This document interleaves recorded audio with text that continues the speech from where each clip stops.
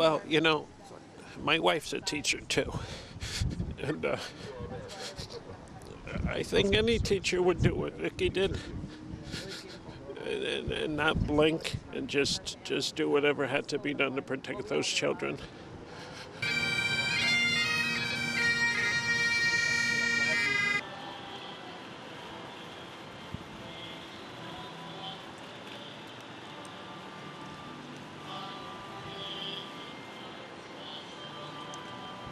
It's surreal.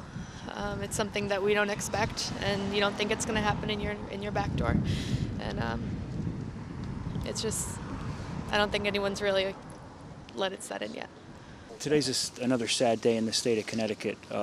One more of the 27 funerals that are occurring, and ever since Friday morning, we haven't had to look too far to find sadness, and we're finding sadness again today.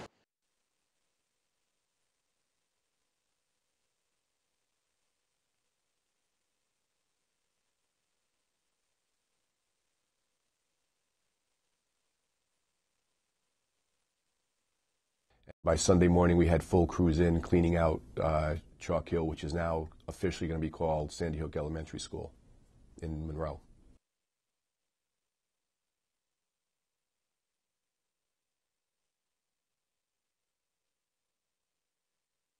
But once they walk into the new Sandy Hook Elementary, it's going to be as close as possible, right down to the rooms being next to each other.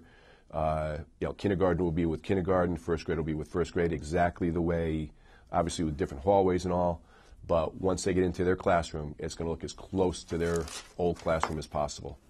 I mean, it's really an amazing, I can just say it's a miracle. Everything that's going on there, it's at peak time, there was over 500 people in that building trying to make it exactly as it is.